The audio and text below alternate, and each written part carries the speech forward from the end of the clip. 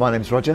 I'm a clinician at the 111 service. My main role is to support health advisors. So that's the first person that members of the public would come through to when they ring 111. When you ring through, you are given an assessment.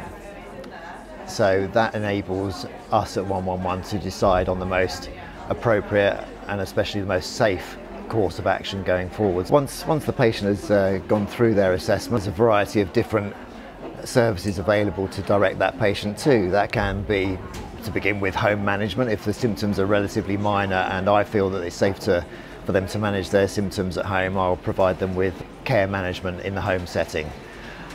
Moving on from there, we can direct them to pharmacy services. Pharmacists are trained clinicians also who can provide over-the-counter products, medication to help with their symptoms. Moving on from that, we can direct patients back to their own GP. Obviously, having done an assessment with the patient, we can pass that assessment directly through, electronically through to the patient's own GP practice.